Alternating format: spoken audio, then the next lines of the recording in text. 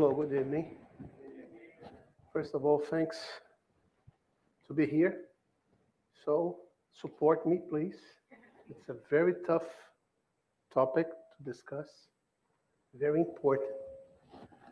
So let me express my gratitude to the mentors of this home because it's quite tough to talk about them, the women in gospel. Very important thing. So it's interesting that in the gospel, we've got 12 apostles, right? 12 men. Jesus was a man, biological one, and the apostles as well. But the most important messages we can see in gospel, we use a woman as the main character. That's the reflection for today. So what we can learn from her. So from Mary, a lot of Marys, right? Mary of Nazareth, Mary Magdalene, and so on. So what we can learn from them. It's very tough because the message that they gave to us, it's about spiritual strength. Right? Basically is this thing. So nothing against the men, but they prove here that they're much, much powerful than any other man. What they suffered at the time, what they surpassed at that time was amazing, was awesome. So that's a reflection today to bring us to this time. Let's deep dive in this time. Remember what happened to them, and then we can summarize with the final lessons we can capture from them. And basically today is just an hour. This subject here, it should be a topic for a week of conference, for sure. A week. Years of study, right, Valdo? Years of study. 5? Something like that, right? 5 years of study. So I'm trying to summarize that thing in an hour. But if at the end I motivated you to go deep on that thing, it's fine. That's the target for today. Motivate all of you to go deeper in the message that they provided to us. Okay? Let's move on here. Our references for today. So they're in Portuguese, unfortunately. So if we got a volunteer to translate those books, please offer yourself. If not, you can download at least this one here. You can, this one, the Boa Nova, Good News. You can translate using Google because it's available in PDF. It's not a thick one, it's about this size. But if you like gospel characters, that's a nice book. It was written by Chico Xavier from the Spirit of Humberto de Campos. It's nice. There are some chapters there that you almost, if you don't cry, read it again because you didn't read it well. So I highly recommend the reading of this book. The other one is The Woman in Gospel. It's from Alcione Peixoto. Alcione, I think she did a live 2 years ago in the middle of the pandemic situation, exactly about the women in gospel. Right? So there are 2 good books. Besides the basic one, the Spirit's book, and the Gospel According to Spiritism. So if you can read any one of these books, believe me, you're gonna like it. You'll love it. Mainly this one. Good News is a pretty nice one. Okay, let's bring Kardec here. So this book here, so as you probably know, I like numbers. So when this book was published, 1857, it's more than 150 years ago, right? So look at what Kardec said in this book. The time that Kardec wrote this book women, I think they didn't vote at that time, right? It's pretty aside in the society. But look at what Kardec mentioned in 1857 when he published that thing. Are the functions for which women are intended by nature as important as those conferred upon men? Look at how Kardec was so advanced in his time. Yes, and even greater, women give men the first notions of life. So you see, Kardec is bringing this spiritual power and showing women has a lot of power, spiritual power. More than 150 years ago. Amazing, right? Amazing. Nowadays, no conflicts, right? This message is absolutely up to date. Absolutely up to date. Thanks, Kardec. Okay, let's set up the basics and let's understand what is spiritual strength. What is strength? Yes, strength. Definition here. I got a definition here. Raise your hand. What is your definition of strength? It matches with that? Yes, no? Ability to voluntarily carry out a set of actions to achieve a goal. Right? What is the set of actions? We are talking about the spiritual strength. The set of actions should be related to spiritual actions, right? Spiritual actions does not mean that you're going to get this chair and move this chair. Get your strength to move this chair from here to there. No, spiritual strength. Let's see what is the spiritual strength. Spiritual strength, resignation, faith, perseverance, and resilience. Right? But how can we prove? I like to set that thing into numbers, as I said. How can we put that thing into numbers? Can I prove to you that the woman has more strength than a man for this thing right here? Can I prove into numbers? You want to see that thing into numbers? Let me show you into numbers. Let me prove to you. Life expectation. From this picture right here, who's gonna last longer? Incarnated. Who's gonna last longer? Men or women? Women, right? Women? How many years? Guess the difference. How many years? More? 30 years more than a man? Not so much, right? 7? Yeah. Here in US, look at that. It's about 5 years, right? More. You see, it's not now, it's a growing curve here. So the men is lasting longer, women lasting longer as well. The same difference. Is this thing by any chance? Of course not. Our friends in the other side, in the spiritual world, they plan for that. So usually the women will live about 5 years.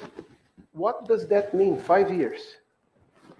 Is that the probability, the likelihood to be a widow is higher than to be a widower.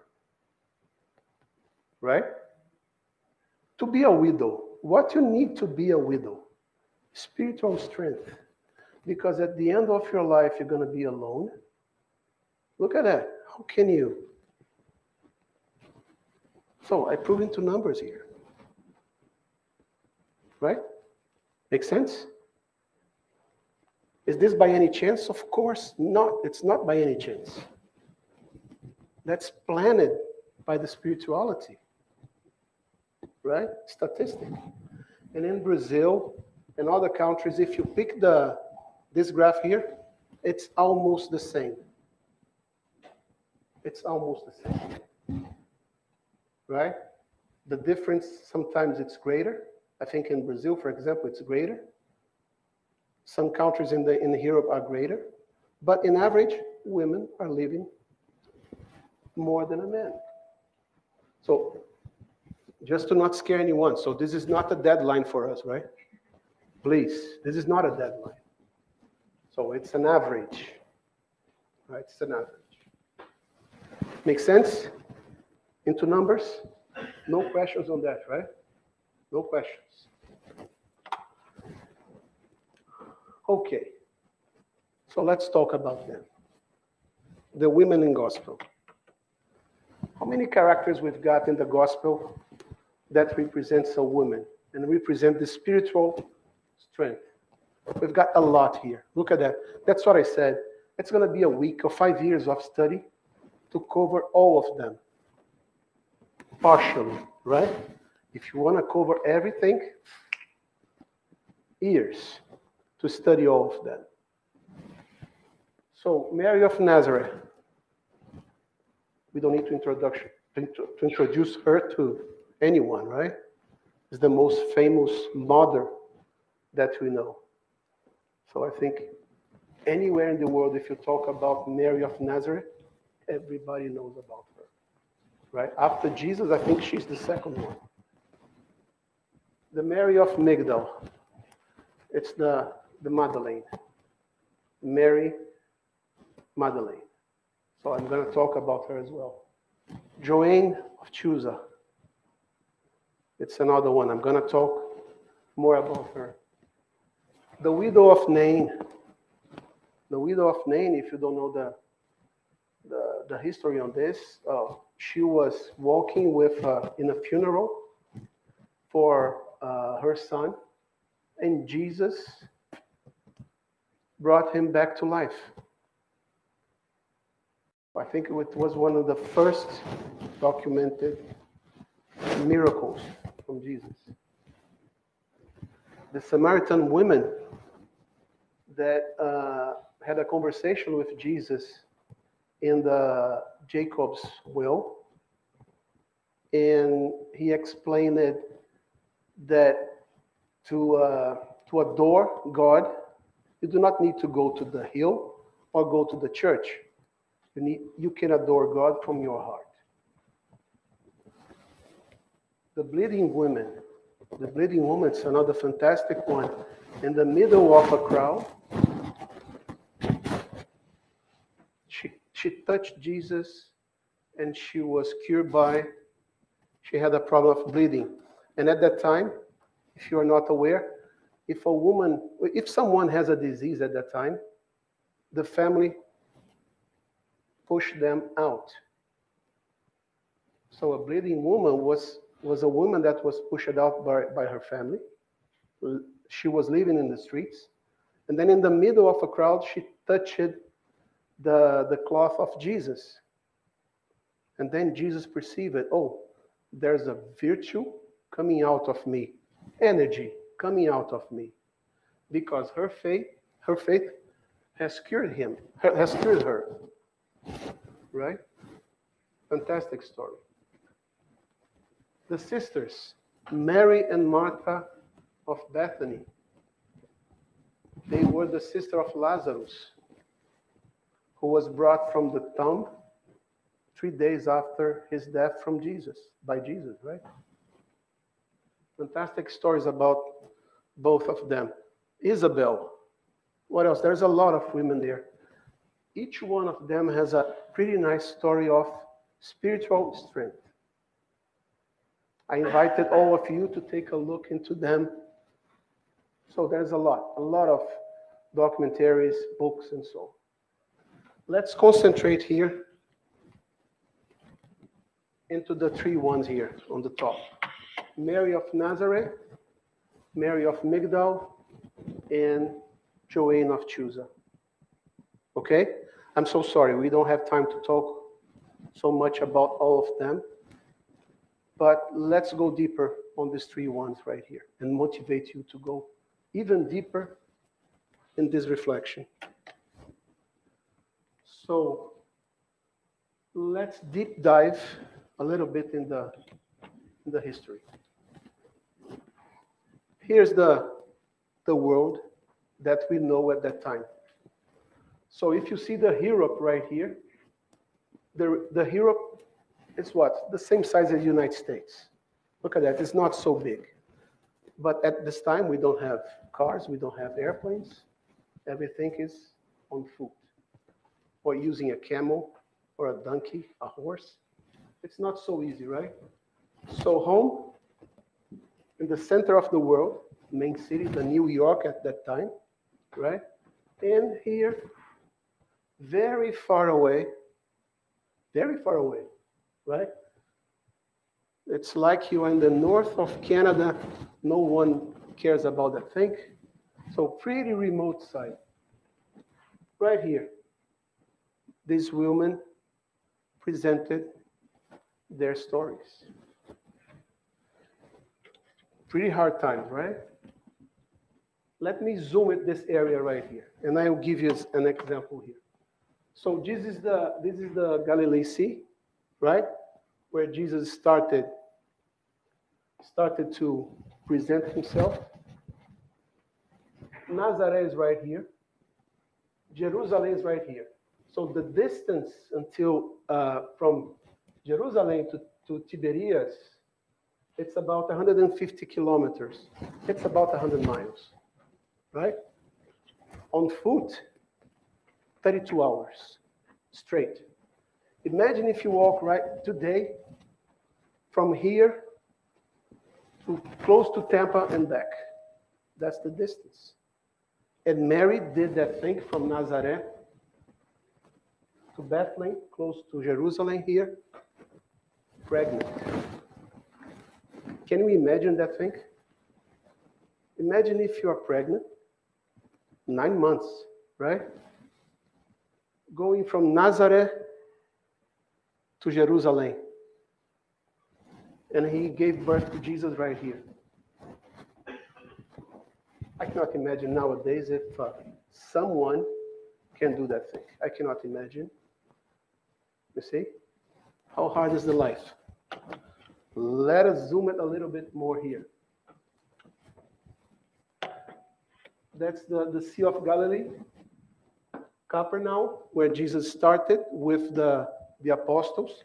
That's the city of Peter, right? We've got Migdal right here, where Mary Magdalene was living. We've got Nazareth from right there. So from Nazareth to Capernaum, it's about 9 hours walking. Crazy, right? With no stop, no bar to eat something, nothing. Look at how hard it is to survive. You must have at that time not only physical to support that thing, but also spiritual to do that. Okay, any questions here? It's good to dip right here, to go to deep dive right here to understand the way that they live. So change our mindset to that period right here. Quite tough. Okay, so let's start with Joanne of Chiusa. Joanne of Chiusa, she was a noble. She had power, money, because she was the wife of Chiusa. Chiusa was let's say, the administrator of Herodes. Herodes was the king. Let me just rewind a little bit. So when the Romans conquered the Palestine, right, the area of the Israel, they get the king, Herodes, and kick him out. But they maintain Herodes there because the Romans, when they conquer something, they do not get rid of the culture, the gods, or whatever they had there, because the Romans were very interested in the money. They just want to get the money. And then they moved Herodes to Tiberias, north of Jerusalem, very far away. Remember? About 100 miles distance. Stay there. And the Sea of Galilee, around the Sea of Galilee, was a very poor, remote area. The Romans didn't care about them so much.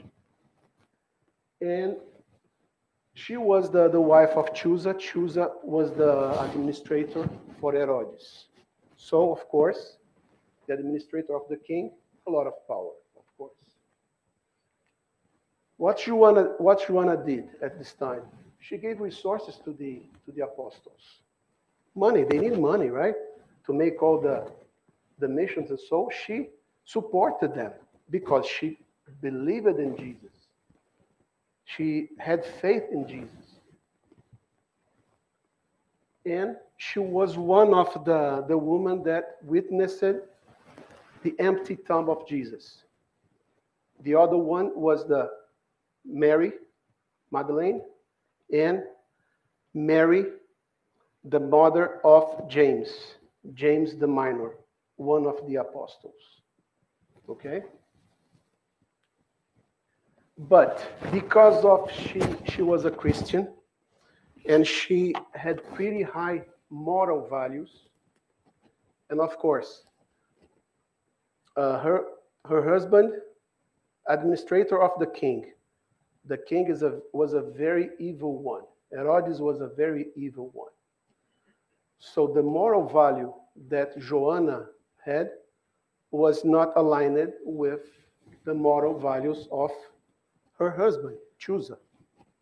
So she had a lot of conflicts because of this misalignment, right? And she had a son, but she went to Jesus because she was planning to give up about her marriage. And she would like to follow Jesus all the time. So she was not supporting living with Chiusa. And then he went to Jesus and talked to him. So, and Jesus was a long conversation. You can see in the book that I mentioned, The Good News. So let me summarize into 3 sentences here. First sentence, that Jesus taught her about what she was suffering. God does not impose his will and love on tyrants. God educates them. So first message, educate your husband. So God, in other words, was giving her a message that you incarnated here. You compromise on this. So don't abandon your compromise. Don't give up your compromise. Go there and educate him. Heavenly wisdom does not exterminate passions. It transforms them. So educate and do your best to transform him. Transform yourself and transform him. Be faithful to God by educating your partner in the world as if he were your child. Be patient with him. We've got patience with our kids. Jesus was telling her, be patient with him. Okay? So she understood this message. She was still supporting Jesus' mission with the apostles, and she stayed with him. But because of Chiusa's life not so good, he had a health problem, and she became a widow, right? And after she became a widow, she started to have material difficulties, no money. But she was keeping the faith. So she understood. So she was a noble, and then she became a servant, and then she emigrated to home together with her son. So at home, as a Christian, she was working with other Christians. And at that time, Nero, right, was persecuting them. And she was condemned to be cremated, for cremation, fire. In the time that she was into the cremation, the executioner asked her, give up about Jesus. Give up about Christ. What are you doing here? For him, did he just teach you to die? What was her answer? Not only to die, but also to love you.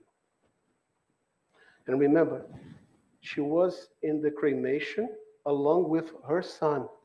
And her son was also asking her to give up. There's a nice story that Divaldo Franco brought to us. Divaldo Franco is one of the main mediums in Brazil. And Divaldo brought a story about that thing, that she was in the cremation and her son was asking her, give up, they're gonna die. They're gonna kill us here, under the fire. And she said, shut up. Keep your face, shut up. Divaldo said that her son was incarnated in Tio Nilson. Tio Nilson is a very friend of Divaldo in Bahia. And Tio Nilson, until he died, he was a little bit refusing Jesus. You see, 2,000 years after he died here, he was still refusing Jesus.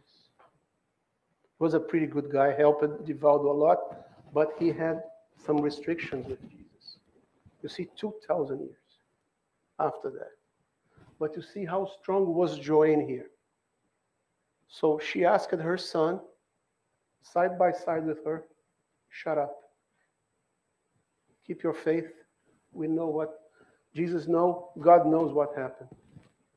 So look at that. Right after she discarnated, Jesus has shown up to her. Have a good cheer. Here I am. And brought her. So if you read the story in the book that I told you, oh, you're going to cry. It's amazing how Humberto de Campos wrote the story right here. Amazing. Interesting fact about Joanne. So 1st century, of course, Joanne of Chiusa. 13th century, Clare of Assisi. Santa Clare. So this information was brought by Divaldo Franco. So if you want to know more about Clare of Assisi, so take a look into that's in a film from 1972. It's Brother Sun and Sister Moon. I think this film received an Oscar. That it presents the story of Clare and Francis of Assisi. They were living together at the same time. Beautiful film. Beautiful film. Try to see, you can search in some streamers here and see this film about Santa Clare. So in the 17th century, the soror Juana Inés de la Cruz in Mexico, she started to write down the psychology, not books at that time, but psychology dissertations and manuscripts about that. And in the 19th century in Brazil, Joana Angélica, a soror that was killed by Portuguese when she was defending a church, right? The Portuguese trespassed her with a sword, and she died in front of the gate. But this act avoided the Portuguese to take care of the church. And Joana de Angelis, the spirit, the awesome Joana de Angelis, the amazing one, that she brought a lot of psychological books linking the psychological studies to the Spiritism.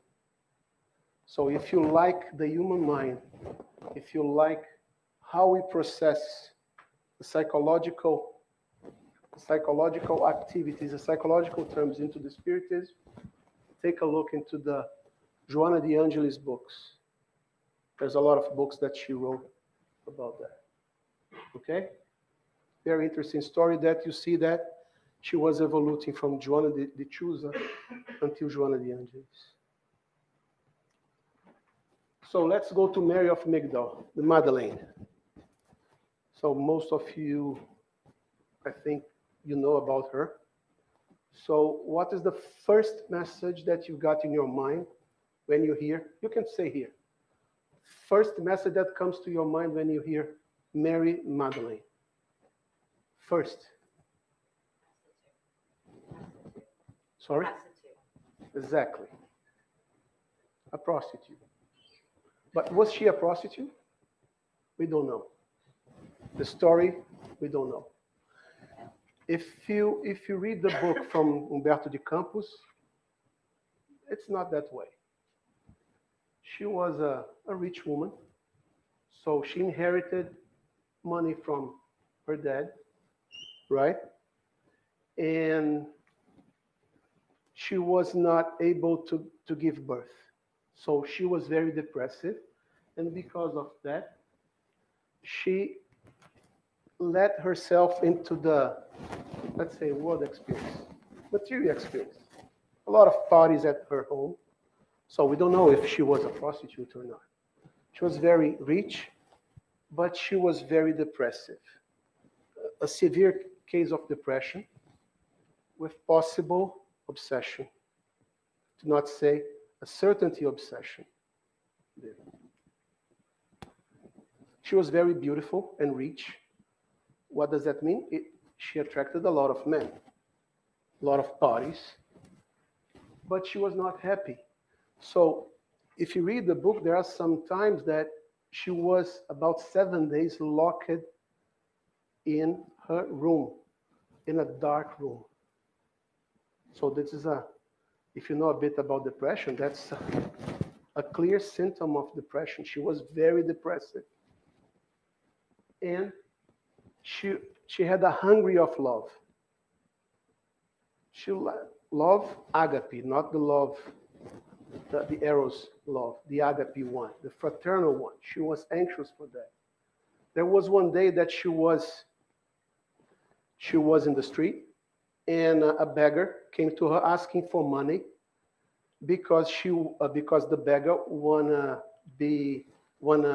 meet Jesus, because the beggar has a disease in the leg or something like that.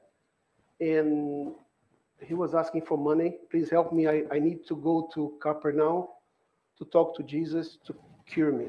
And so she gave the money to the beggar. And maybe a year later or something like that, the beggar knocked at her door. She was very depressive. The beggar knocked at her door. So when the beggar talked to her, I know that you wanna talk to Jesus. I know where he is. Would you like to come with me? And let's talk to Jesus. And she went from Migdal to Capernaum. It's about, let's say, 2-hour walking or maybe more than that. And she went there and look at what was the message that Jesus gave to her. Could you think that anyone in the world was condemned to eternal sin because she was treated as a prostitute? Sin. Imagine that time a woman that is very free, right? So she was thinking that she was a sinner all the time. And Jesus talked to her. Could you think that you're going to be for eternal? Of course not. Understand that virtue has to walk through a very narrow door. What does that mean? A very narrow door. The virtue. Your spiritual evolution. What does that mean, a narrow door? What comes to your mind when you talk about narrow door? It means that you cannot pass with 2 or 3 guys at the same time. You should cross it alone. by your own effort. That's the meaning of a narrow door. You should cross that door by yourself without no one helping you to cross that door. Right? And fear nothing. Fear nothing. It's only necessary to believe. Keep your faith. Right? And the Spiritism gave to us an upgrade on this. It's a rational faith. Right? It's not a blinded faith. It's a rational faith. So Mary, she decided to decline of her material life, and she became the message of the resurrection. Why she became the message of the resurrection?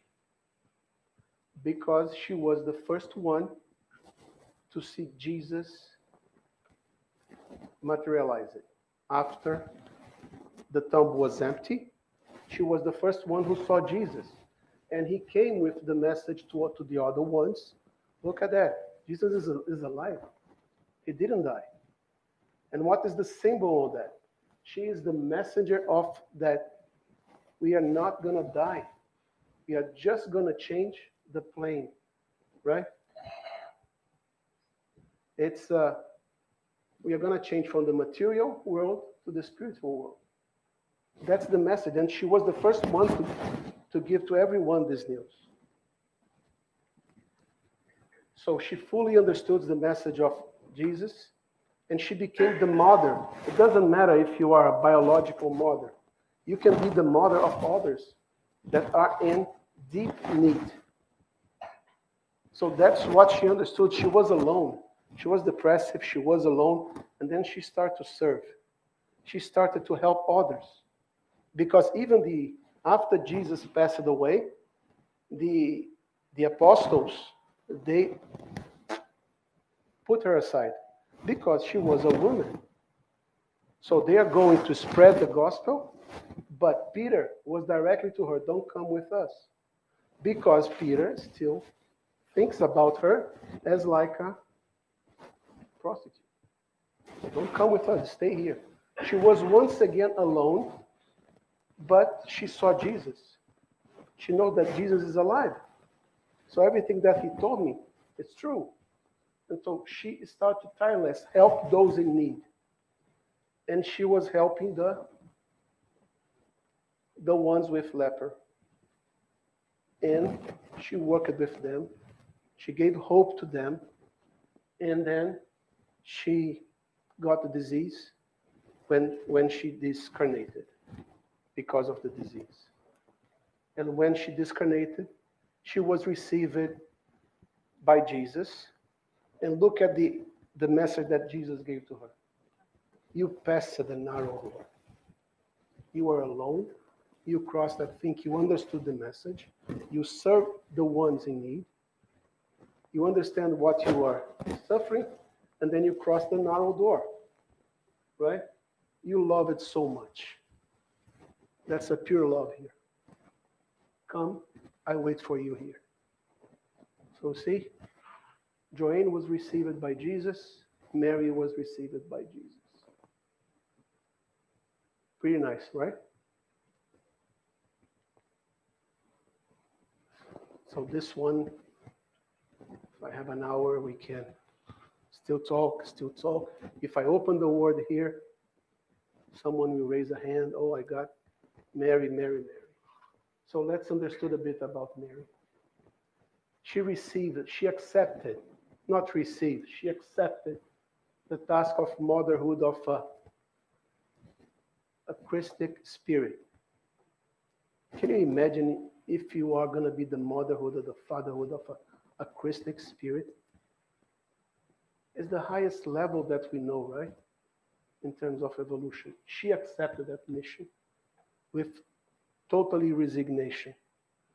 So you see, she came from Nazareth to Jerusalem, 100 miles to give birth. So it's a Christic one. So she lived. She know Jesus from the conception, so as a kid until the cross, right? And beyond. Beyond. She saw Jesus when he came back after the cross. After Jesus' crucifixion, she was supported by John the evangelist in the city of Ephesus in Turkey, currently is in Turkey, and she stayed there until she passed away. So Mary, the three Marys, I think you heard about the three Marys, the stars three Marys. Mary of Nazareth was one of that Mary. The other Mary was Magdalene. The third Mary was the mother of James the Minor. So the three Marys, they were so strong. See, they went when the crucifixion of Jesus, they were the three Marys that faced Jesus in front of the cross. Stay with him until the end. And just one apostle stay with the three Marys. Who was this apostle? John the Evangelist. And there was a phrase that Jesus mentioned while he was in the crucifixion, that she talked to Mary, women, here's your son, this is your mother. So, in other words, Jesus was asking John, take care of her. Right?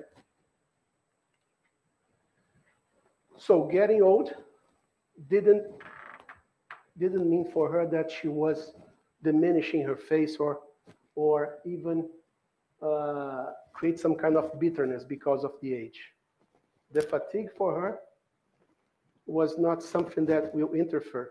And she had a phrase that she gave to everyone that come in contact with her. And this phrase, by coincidence, is the same phrase that Emmanuel gave to Chico Xavier when Chico Xavier was some kind of very depressive. Right? Can anyone say what phrase Mary used to talk to the others to give some kind of a comfort? Can you guess what's the phrase? This, what? Exactly. This shall pass. This shall pass. And when Chico Xavier was very depressive, Emmanuel came to him and asked Chico to put this thing in a wood, this phrase.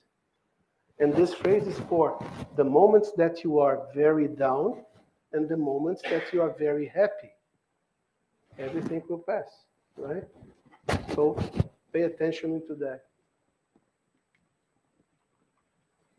So in I will not say all the cases because we don't have the numbers, but in most of the cases she comforted, she softened the pain of the others who came to her in Ephesus, asking for her for some message, some kind of comfort when you are suffering.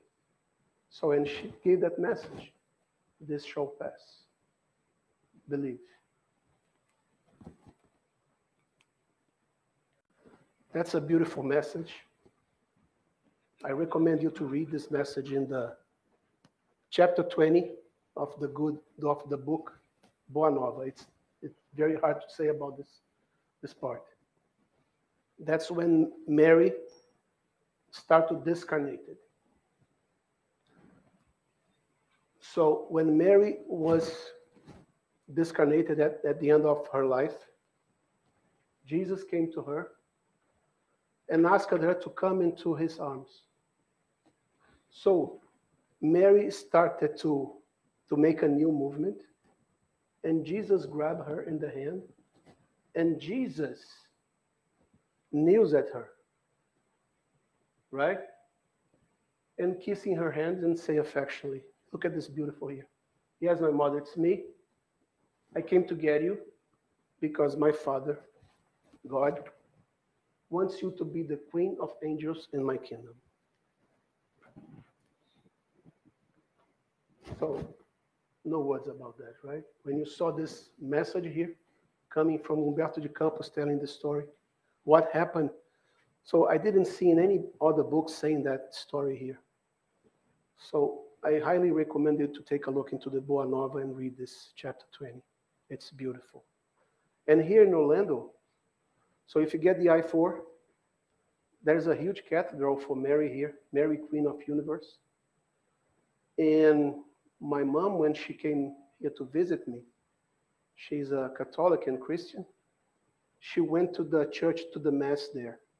And when she returned, she said to me, that was the first time that I saw a statue of Mary pregnant. And it seems there is a statue of Mary pregnant there in this church. Beautiful, right? So it's a very emotional story here if you read that thing. And that brings the importance of Mary and the spiritual strength that she provides to us. Okay, let's summarize here. What we depict from each one of the examples that we presented today. Joanne of Chiusa. Fidelity to her values and to God in the face of tests that she was subjected to. So she was into cremation with her son. So this picture right here represents that she kept the fidelity for the value of fidelity to Jesus, to the Jesus message. She understood the spiritual life. Resignation in the face of difficulties in family relationships. Each one of us here, incarnated, the earth is a planet of proof and atonements. There's no one suffering here. And the first point for us to improve in terms of spiritual life is our family. If we got friction in our family, try to change the view to this friction and see the friction as a point to re-educate you. What you need to change to surpass this friction. So that's what Joanna taught us here. And use your resource to support and spread the message of Jesus. Resource, not money. Resources means sometimes study, giving your hand to someone that in need, right? There's a nice story from Chico that Chico, sometimes the people were coming to him, and Chico didn't even talk to them. Chico just gave to them a hug. Sometimes a beggar is asking for something, but the beggar just wants someone to hear him. Sometimes they don't need money because they receive money, they receive food, but they just want someone to hear him, to make him not feeling invisible. So that's what you use your resources to support and spread the message of Jesus. Don't count on others to spread the word. Do yourself. Mary of Migdal. She represents the ones that are subjected to the world, to the matter, right? It's a mistake in that the humanity adopts. We put the material life right here, and we forget about the spiritual life. So she changed that thing. And she was freed by the full understanding of the message of Christ. Overcoming loneliness, right? Look at that. We've seen so many people complaining about, I'm alone, I'm alone, I'm alone. Mary was fully alone. So she didn't have anything. She gave away all the money, all the people, and she followed Jesus along with the apostles, until Jesus was crucified. She was alone again, but she understood, I can help someone. I don't need to be alone with others. I can do myself and be with others. Tirelessly serve those most in need. So she went to the leper ones. She was giving her help to the leper ones. It's so dangerous at that time. It was almost a suicidal mission, right? leper at that time, there's no cure. And so she teaches to participate and persist in the fight. Don't give up, right? When you talk about life, don't give up, life, don't give up the ship. Mary, how can we summarize Mary? Poverty in spirit.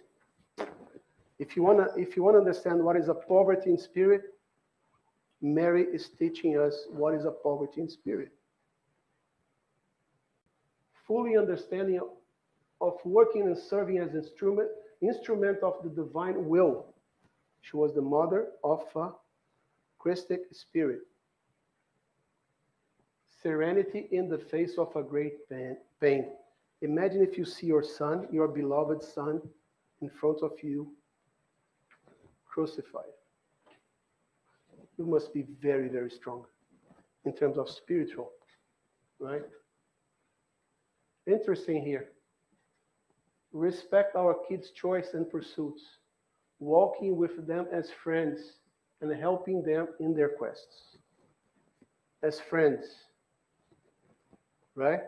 But we need to educate them for sure, right? But don't forget that we are the best friend for them. To be strong in the face of the hard test we are subjected to, especially when facing our kids' pain.